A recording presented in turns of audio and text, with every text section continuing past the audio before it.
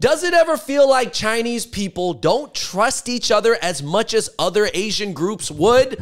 This might trigger some people, but we got to keep it real. That's because you guys are born into the lost generation. You guys left China when it is bad. Now you don't get to see it when it is good. We got to talk about this Reddit post. Do you feel like Chinese people don't help each other? This is from a 35-year-old Chinese Australian girl. She says her parents immigrated from mainland China, but basically they kind of like had this backstabby type of community. Nobody really fully trusted each other. The friendships were very transactional, and she feels like growing up in Australia, and I'm sure this applies to other English countries as well, other countries such as Vietnam and South Korea, in terms of their diaspora communities, had way more social cohesion and they would help each other more. All right, guys, we got to analyze this thread because there's a lot of responses. A lot of people are talking about how they also feel the same way. I'm not saying all Chinese people don't trust each other, but David, this is something that we've even spoken about amongst ourselves. So we're going to dive into this 7 reasons why Chinese people don't trust each other, and also the comment section. Make sure you like, subscribe, turn on your notifications. Check out Small Lot Sauce on Amazon.com. That'll make you be proud of being Chinese. That's a product. It's strong.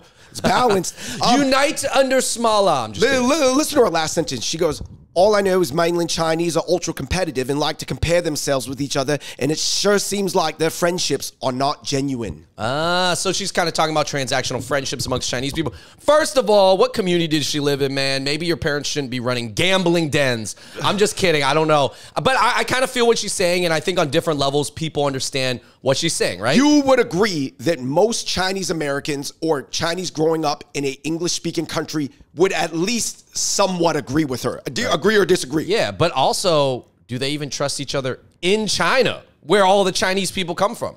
Right. So we got to look at this, Andrew. There is a concept, and this is a actual like anthropological, like cultural study concept, high trust and low trust societies. By the way, here's the advisory levels. This is the way the Western countries view the homeland countries. These are happiness levels. So basically there's all these different metrics. However, Andrew, actually in 2024, social trust around the world, China ranks super high in 2024. However, most parents that are the parents of a child that is 30 to 50 years old that was raised in an English-speaking country, Andrew, probably left when that social trust rating was super duper low. And I feel like that ended up transferring over to the way these diaspora communities developed. Whoa. That's a theory. You guys let us know in the comments down below what you think of David's theory. I think that makes sense. Now, I do, for the sake of the video, we have to be clear. We're talking about social trust amongst like individuals, like within the community, like within your Chinese, like Chinatown, your enclave, or any sort of like Chinese community. It doesn't seem like they help each other as much. Now, we're going to talk about why, and maybe that's just not true. But I guess, David, before we get into the comment section, we got the quick list we got to go through. Point number 1, I think that a lot of the reason why is that China, or just whatever is Chinese, is actually a super diverse, large group. Yes, smaller groups, it's way easier for them to be tight-knit, like South Koreans. They all came from Seoul in the 1980s, 1990s. Right. They're all from, they're usually Christian. Right. There's basically, it's as simple, Andrew, as a checklist. How many things do you guys have in common with each other? A lot of Chinese people, we don't even eat the same foods. We don't even speak the same languages. We could be mixed. We don't even have the same religions, or a lot of people are not religious at all. So where are the things on the checklist that would bind people together? Right. I mean, let's just to be clear right here, I mean, you got Chinese people from different immigration waves in America, from different regions of China that even have different dialects. Okay, now everybody kind of speaks Mandarin, sort of, but not, a lot of actually the old school people, they're very good at Mandarin. Well, that means they can't even communicate. Right, so they can't even communicate.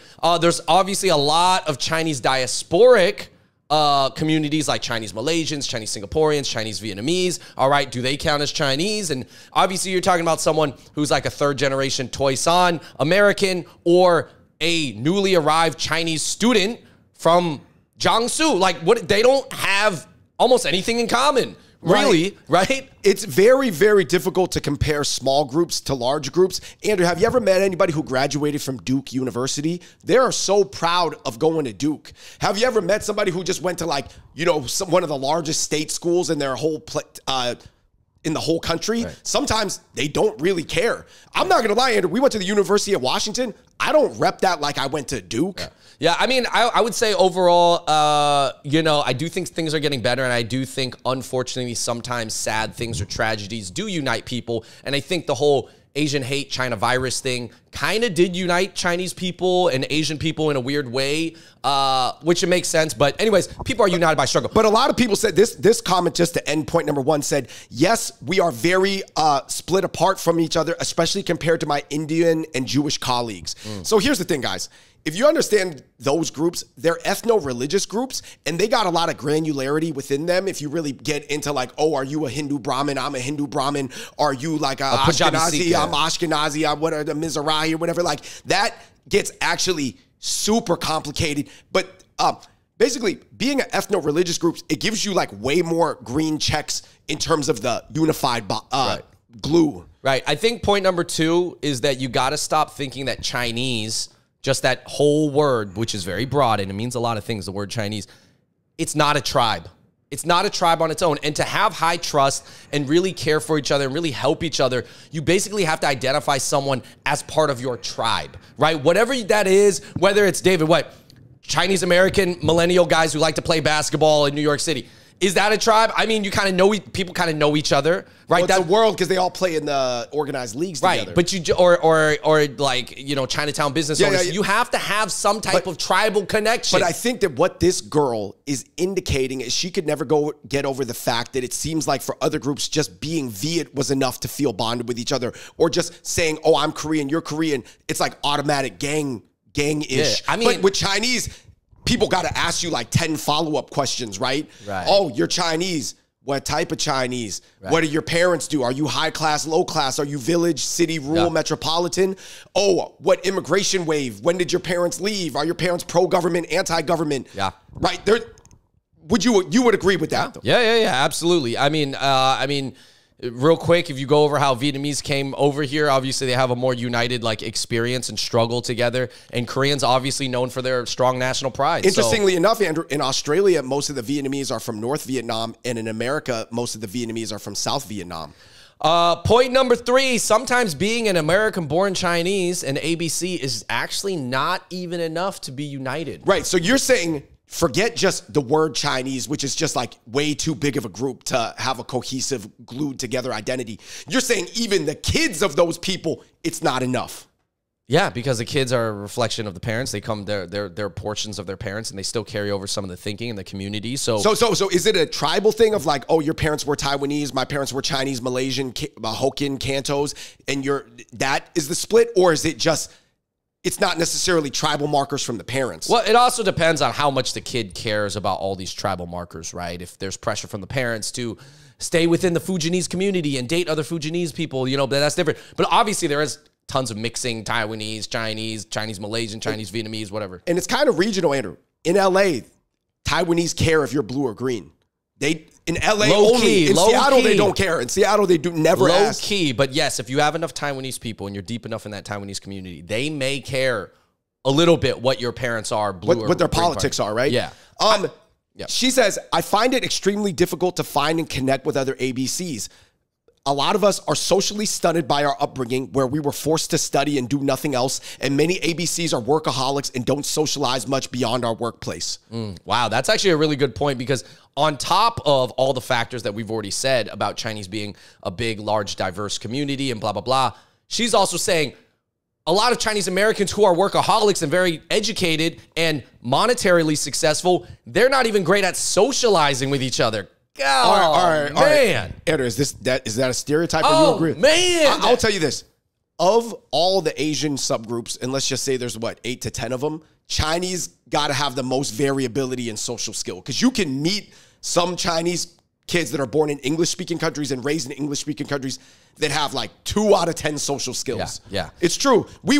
Chinese probably as a group focus the least on sociality, like interpersonal pings and being like charismatic or whatever like that. It could develop, or it could completely get thrown by the wayside. Point number 4, Andrew.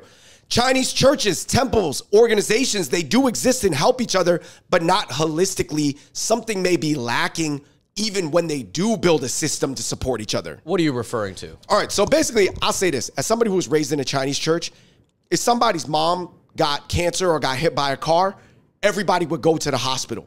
Right, yeah, no, it's a community. They're visiting. But if a kid had boogers or like a messed up haircut or like wasn't cool in school. Or no girlfriend, couldn't date nobody. You couldn't date anybody even if there were like 25 or whatever and wanted a girlfriend, nobody would offer the upside help. Does that make sense? Like the downside, if something bad happened, they would still come together. Of course, I guess that's like it's like a medium tier team versus like a high tier team. You know, like how in the NBA, like some teams that win a game, lose a game, they got bad offense or basically they're not strong all around. Right. I mean, I definitely think that those like minute details, definitely, they're not like, the coaching, the detail coaching. Right. Like how to make a better life. I think within the Chinese church and those temples and organizations, obviously they do care for each other when it comes to like your health, right, and stuff like that. If a couple divorces, there's some support there. Would you agree those things are a little bit more obvious that a church has to come in and assist, right? Sure. I will say this, and let me say something nice about the Chinese people and how they treat each other. Considering how many Chinese people I know and how many people we know that do business, I don't know of that many who have been scammed by other Chinese. At least in the church world. Yes, it does happen. But I'm just feel like it's not like rampant. You know what I mean? Right. I mean, we're referring specifically to the Christian Chinese community. I do think there are like fake monks and stuff like that were like, you know what I mean? Sure. Oh, scamming off like the superstitious Chinese stuff. The old school esoteric Chinese culture. You definitely see that selling fake ginsengs and things like that, and abalones that aren't worth as much as they say the tier of abalone. But I feel like Chinese don't rob each other that much. Maybe, I don't know. I guess we're just not violent people. Anyways, yeah. Point number 5, Andrew. Your mileage may vary. So basically, this is just the key thing with any group that says something like very overarching about 1.4 billion people, or let's just say the diaspora is like 300 million people in Western countries of Chinese people, all with all the Anglo countries added up together, where it's like, you know, there's people say things like Range Rovers have problems, Frenchie dogs have breathing problems, Toyota engines are flawless, Kobe's are the best basketball shoes. These things are all kind of true, Andrew, but they're not 100% true. Right. So I guess what I'm saying is, there's just like probabilities based on stereotypes of Range Rover engines versus Toyota engines, but you totally could have got a bad Toyota engine or a great Range Rover that lasts 200,000 miles. So that's the weird thing about stereotypes or archetypes, guys. Point number 6, Andrew. It's like attending a D1 university versus a hyper small private school. In a private school, you're just going to get a way different experience than going to a public school with like 60 kids in a class. Yeah, the camaraderie, the community, the support is just going to be a lot tighter knit. I mean, if you want to compare, it's funny that like Chinese and Jewish people, there's like a history of relationships, right? Whether it's like marriage where Jewish guys marry Chinese women or whatever. But like, it's funny because that's like the biggest group of people, Chinese, and Jewish people, which is like the smallest group. So it's literally like a D1 school teaming up with a private. And that's, to me, you guys have to understand, like, just large groups and small groups is very hard to compare them. Yeah, the small group, it's already like you got siloed off into a small group off the rip. Whereas in a big group, if you don't go seek out your own small groups, so to the point of the OP, the original poster, she said her parents were not religious. Well, so the fact that her parents didn't find that, you know what I mean, more niched out subset community, make a concerted effort to do that, that may be what made her subjected to these like unmitigated downside impacts of being Chinese. I mean, just think about it, guys. If America is like a family with 4 kids, right? And you're like, oh, this millennial couple had 4 children. That's a pretty big family for a millennial couple. But China is a couple that has 12 children because it's 3 times the size at least of America. So I'm saying that family of 12 is going to operate differently. Anyways, point number 7. No, real quick. I got to get to this girl's anecdote about it. She said that in Chinatown, her mom is a part of a community of middle-aged senior ladies who help each other out and are super tight-knit. But one time, her mom fell on the street and nobody was around her to help her, and nobody helped her up in the streets of Chinatown because the people around her at that time were not part of that small group with her. She was outside of her tribe.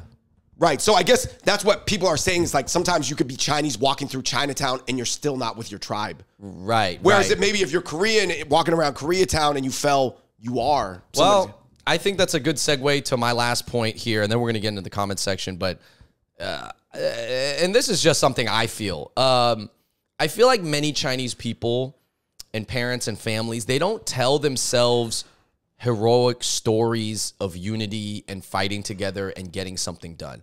What stories that your community tells itself, or the stories that you tell your family, whether it's about your past family or just like moral story, or just made up stories, you know, for like kids and stuff, the stories you tell are important because that affects your identity.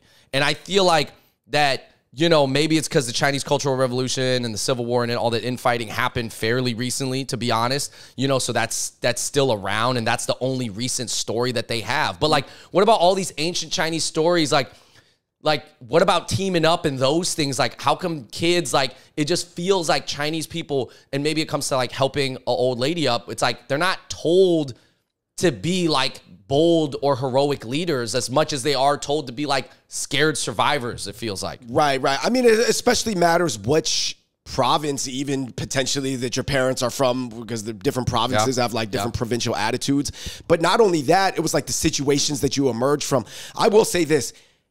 Obviously, this is not all. I've seen a variance. I've seen some Captain America types. You know what I mean? I've seen some Wolverine types. We know some Chinese firemen and policemen that do a good job. The Chinese firemen and policemen, I put them more in the Captain America lane. Sometimes there's more like street type guys, but they still sort of like protect the community. I put them in the Wolverine lane, where they're like kind of like not institutionalized, but they still could do some good things. But then I have seen some people, Andrew, literally raise their kids with the mentality of Golem in the Lord of the Rings.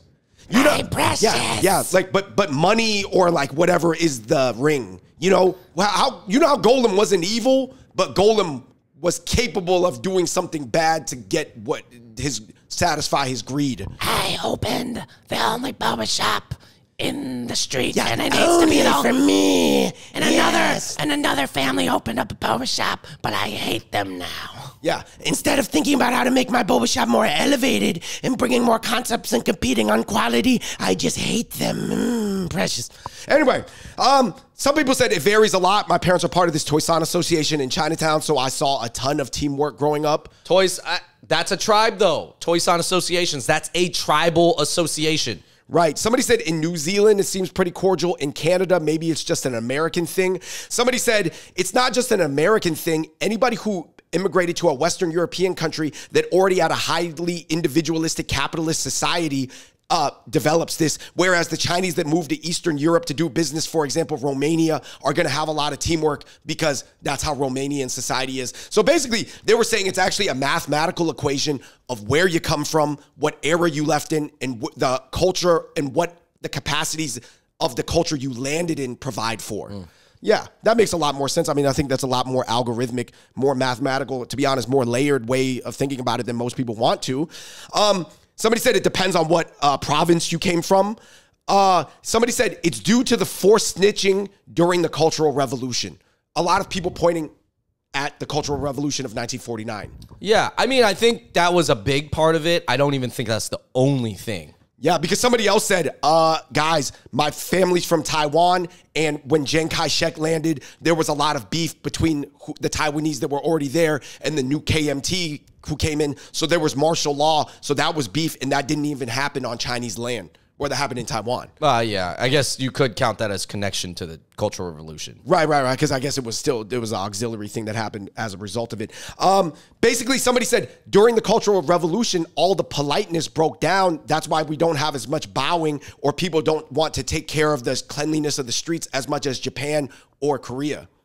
Yeah, I mean, that's definitely one of the reasons. Like I said, man, the Cultural Revolution, that's definitely a large part of it because it happened somewhat recently, but Japan and Korea operate pretty differently. I mean, Japan once tried to take over the rest of Asia, you know. Korea's made up of one group of people. China's made up of like 500 tribes. Yeah, so it's... I'll tell you yes and no. You know what? As Asian Americans or Chinese Americans, you do have a choice. You get to pick and choose and say, hey, I want the politeness of Japanese. I want the pride of the Koreans, but I'm Chinese. What if you did that? What if you did that? Is that possible? Theoretically, if you could do the Matrix upload in everybody's mind, everybody could do it. Can you do it? But they won't, but they can't because that's not how life works. But theoretically, is that too much work? It is just a firmware update, right? Is that too much work? Some people might say it's a complete program rewrite, though. I'll say this. If you really want to study Chinese society, I'll get into a little bit, guys. So some of the social cohesion and all these charts that govern it, it broke down even when the Mongolians and the Manchurians took over China, because the Han people were being ruled by, nomads from the north. And then, the Qs, they had to wear the Qs. So they already stopped bowing in 1912. It wasn't, the Cultural Revolution wasn't until 1949. So there was a lot of stuff that went into it, but of course that went into it. Somebody said, if you look at a 2024 map of social trust and cohesion in mainland China now, it's actually super high.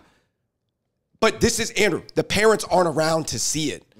But then somebody said, does it count if it's driven by CCTV and strict punishments, whereas in Japan, people have really high social cohesion and they don't necessarily have strict punishments? Right.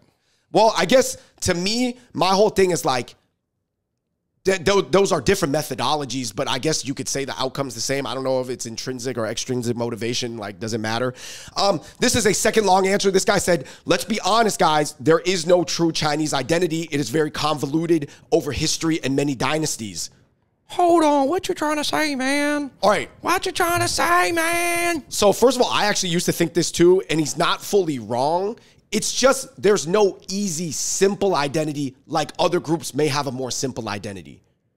Right. Do you know what I'm saying? Like, people are going to have to do the work, and I just think that being Chinese and understanding the diaspora and all these things, it was crazy, all these, like, dynasties and stuff. Other places only had a couple. We had, like, 11 of them or whatever. It's like, you know what I mean? It's just fundamentally different and more complex than other Asians. Well, who's going to do the work, David? Just the Fung Bros? Are the Fung Bros the only people that are going to do it? But by the way, I would say that it's very ABC thinking to say you need this moral proof of this simplistic identity because everybody else has a more simplistic one. It's like, dude, whatever the functional identity is in 2024 is what you operate off of algorithmically. Right. It's not about what's like, oh, I can morally justify this as an identity. Anyway, and then last but not least, Andrew, this was the most interesting. Some really long responses saying this guy's just said, besides all the political stuff, I would just say that Chinese people are opportunistic more than anything. If having good teamwork is the best outcome, they'll have teamwork. If being selfish is the best outcome, they'll be selfish. Wow.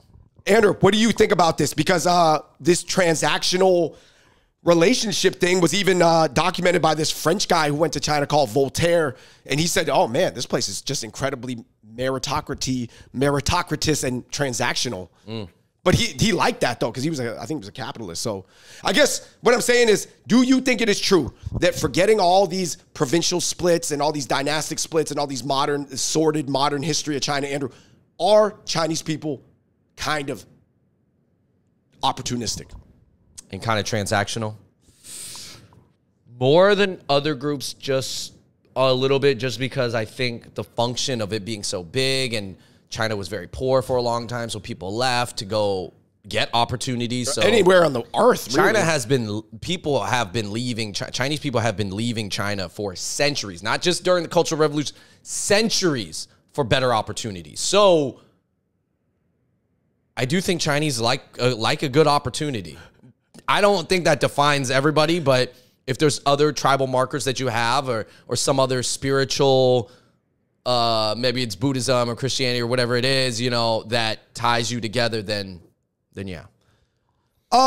Ultimately, Andrew, this Korean guy came in and said, yeah, I know everybody thinks that Koreans are really tight with each other, but sometimes people take advantage of those tight bonds, even in church, and will scam everybody and run away with the money back to Korea or to another Argentina or something like that. Yeah, I haven't heard that from a Chinese church, but I will say this is because like all Koreans are like required, I say jokingly, quote, required to go to church. So I think that even the scammy Koreans will end up in church versus I think like the scammy evil Chinese will not go to Chinese church. Yeah, I agree with you that because such a lower proportion of Chinese are Christian, the ones that typically go to church, they're kind of like, they pretty believe in it. They're trying to go to church, yeah. Yeah, because it's not part of our culture, yeah. I would say this. Basically, man, there's pros and cons of being born into a tight-knit gang. You know why, Andrew? Because, Andrew, if you're born into a tight-knit gang and the gang flips on you or treats you badly, that's even worse than if you were treated badly in the open freestyle market. But if it goes upside for you within like a tight-knit community, you could learn a lot of things and get a lot more hands-on coaching than you could in the freestyle open, like figure out your own life DIY style. Yeah. Yeah, so I guess what I'm saying is there's just a lot of pros and cons. Yeah, sure. But I think what this OP is saying is that she desired a proper positive, productive, enlightening small unit identity growing up, and she felt like she couldn't have that due to being Chinese. Got it. So I guess what I'm saying is, you know, we can't really control these groups that we're born into. I think like the OP, she's like saying, oh man, I wish I had it like my rich Korean friend who like went to the good Korean church that didn't break apart and like got taught things, and they went on missions trips, and then she became a K-pop star, and now she's blah, blah, blah. Like that, I felt denied that from my identity. So I guess what I'm saying is, what would you tell her? I mean, I would just say, listen, people are born into different situations, but you can be the one to change it, and you don't need the rest of your group to. By the way, first of all, I think for the under 30-year-old crowd of Chinese growing up in English-speaking countries, it is changing. Right. Yeah. So I guess that's what I'm saying. Like, I think it's getting better. I mean, and you have to be the change you want to see. I mean, I think just sitting there being like, oh, Chinese people don't trust each other and stuff, and just sitting there and whining. I'm not saying right, this. I was born into the bad zone. Yeah, it's like, dude, you can break the cycle. Like, everybody is a change, and once if you do a little organization or throw a little Chinese community dinner or something, you know, you get started that way, people will start to feel it, man, and people need other things to bond over. That is why people do go to church or temple or something like that, you know, just some other, or family associations, like just something, lion dance or whatever it is. You need some type of community, some other deeper connection with right, but I agree. I think that this girl was born into what I call the dark times. She's a second generation. The dark ages of being Chinese she's a American. Second generation Chinese Australian, born into an English speaking country, whether that's Canada, America, you know, New Zealand, Australia, UK, that was born in the dark times. She's 30 to 50 years old. That was a time where it was like everything was whack, nothing was cool. Like almost like the view of those internally within the media of those countries was bad too. So I guess what I'm saying is, you just got to realize, yeah, you got born into a little bit of a dip, but you might as well catch the stock rebounding. All right, everybody, let us know what you think in the comments down below. Why don't Chinese people trust or help each other more? I'm sure we could make 10, 15 more videos about this, guys, but I'm sure everybody has their own experiences. It seems like maybe in Toronto, the Chinese community seems pretty nice up there. Shout out to CCYAA. I don't know. They seem like they got some nice things going on. No, I would say this. From an American perspective, I know a lot of people who feel how she does, but obviously having seen the world, and this is part of our careers where we get to ping with like an inordinate amount of people and from different walks of life, I've seen a lot of examples that run counter to it too. But I feel bad for people who were born into it and now they feel like their life from their childhood is like constantly repeating and like recycling. You know what I mean? It's like a bad movie that can't stop playing. Right. You got to take it on yourself, whether it's therapy or move or do whatever you can to break out of that bad movie to replay in your life. All right, everybody, let us know in the comments down below what you think. And until next time, everybody, maybe help each other out. All right, we out. Peace.